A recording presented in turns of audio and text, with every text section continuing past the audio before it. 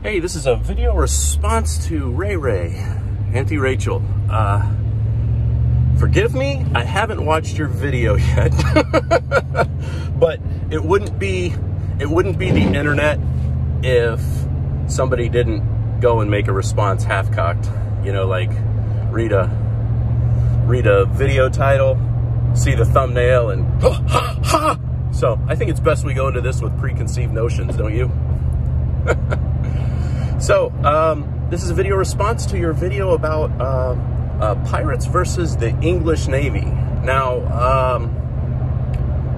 I immediately had some thoughts about that, and I'm sure, I imagine, you have you're a romantic at heart, like ladies do tend to be, and that's great. That's wonderful, and it's beautiful. So I would imagine you were talking historical, most likely Caribbean, based on the context of the pirates that you've been talking about lately. For those of you who may not know, link in the description below. Please be polite. If I'm sending you over there, my recommendation to you is a reflection on me, so I ask that you be kind to my friend. There.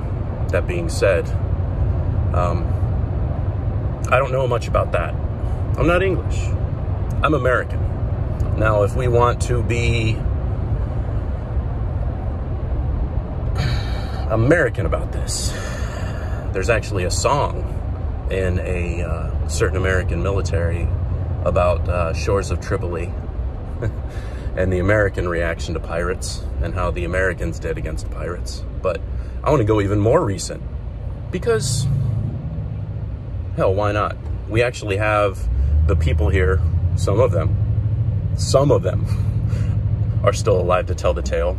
A couple of them are even operational, so they actually, they can't tell the tale because they're still involved in SMU, which, for those of you who may not know, SMU stands for Small Mission Unit.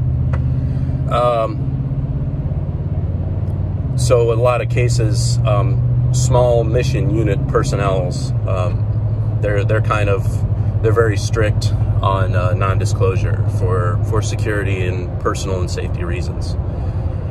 But here's the story of the American Navy versus pirates.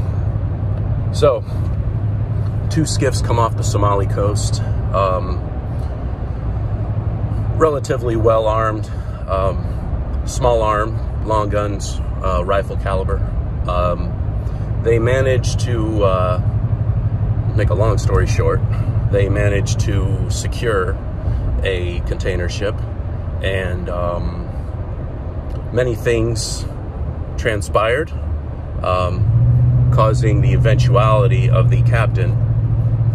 As the story narrative goes, the captain offered himself to hopefully ensure the security and safety of his crew, like a good captain would.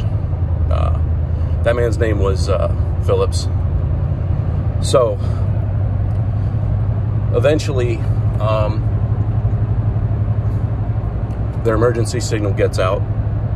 The United States Navy responds to this pirate situation.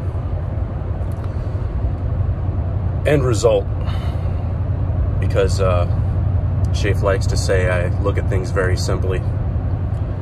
Simply put, at ranges greater than 200 yards,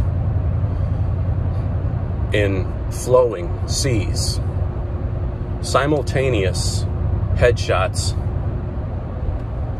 with the retention of the leader of the pirates physically captured. So, I don't know. I don't know if you're keeping score, Ray Ray, but that's American Navy 1, Pirates 0. Y'all be good, and let me know if y'all want to hear more sea stories, I guess.